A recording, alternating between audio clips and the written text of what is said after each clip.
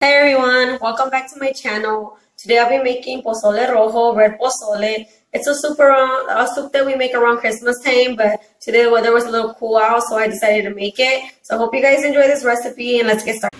So here are our ingredients. I'm using 2 pounds of espinazo de puerco, which is like the backbone of, it's like pork, or you can use pork shoulder, 2 pounds. So we're gonna start with boiling this with some onion. Cut the onion in half and put it in the water.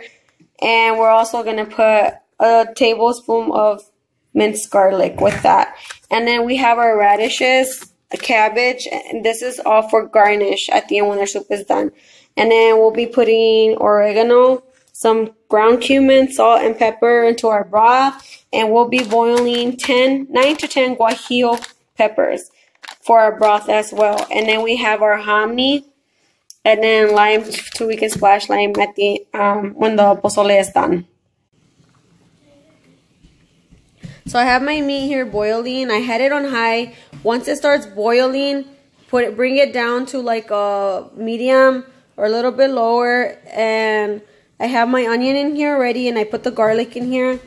Add some salt to your own liking. Pop a lid on there. We're gonna let it cook for another hour or so. We want the meat to get very tender. That's why the temperature is low and it's cooking slowly.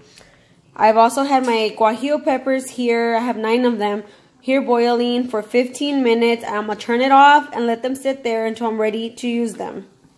So while our meat is cooking and stuff, we can go ahead and start cutting your vegetables and stuff. I just slice these like this, and some cabbage, lime, and this is chile de árbol. That's like you crack it and you just put it inside your soup, and it gives it a little kick if you like spicy food. So we're going to be blending our peppers in the broth that it boiled in. It's about 2 cups. And then we'll be straining it with this bad boy here. And our meat has been cooking for about 30 minutes, so I'm just getting this ready. And we are also going to start rinsing off our hominy. And I'll show you how to do that in just a minute. So this is our hominy. We're just going to run it through some cold water. I already strained it. Make sure we clean it pretty good. I'm not sure if I'm going to be using the whole can. I'm not sure how much fits in the pot. But a lot of people, this is their favorite part of the soup. So use as much as you want. So we have our strainer here, and we're just going to go ahead and pour our chile mixture into there. So we're just going to go ahead and run this through here.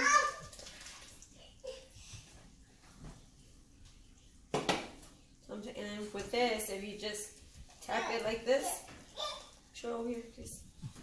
The chile will just come out.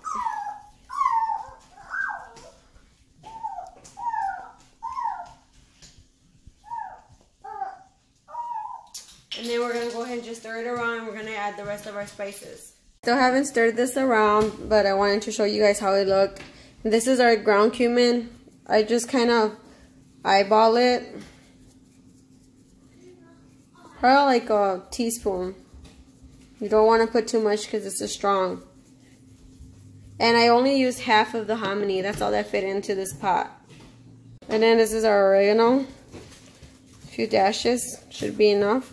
And then add your pepper. And then you want to taste it of salt now. And if it needs more, you can go ahead and do that as well.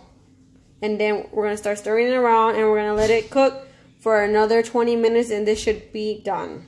Pozole has been cooking for like an hour and 10 minutes, and it is all set and ready. The meat is super tender, it falls off of the bone.